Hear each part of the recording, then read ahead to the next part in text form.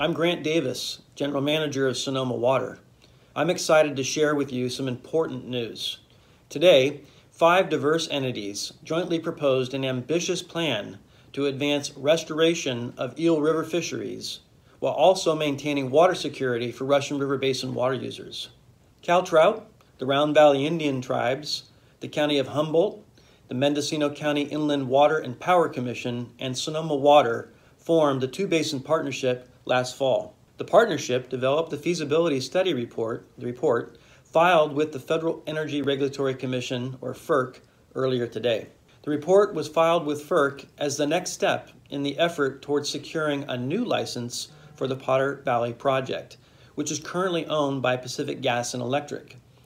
Read our press release at the report at twobasinsolution.org.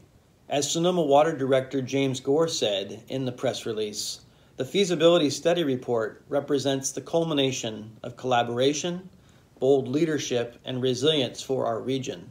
Sonoma Water shares the vision outlined in the study report and looks forward to working with the Two-Basin Partnership and our community during the Federal Energy Regulatory Commission process.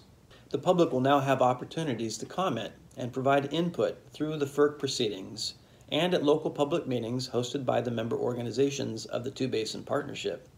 If accepted by FERC, the report will lead to a new licensing process that will take several years to complete. To stay informed and on the next steps of public outreach, please go to our website and sign up for our newsletter. I look forward to working with our community on this important project. Thank you.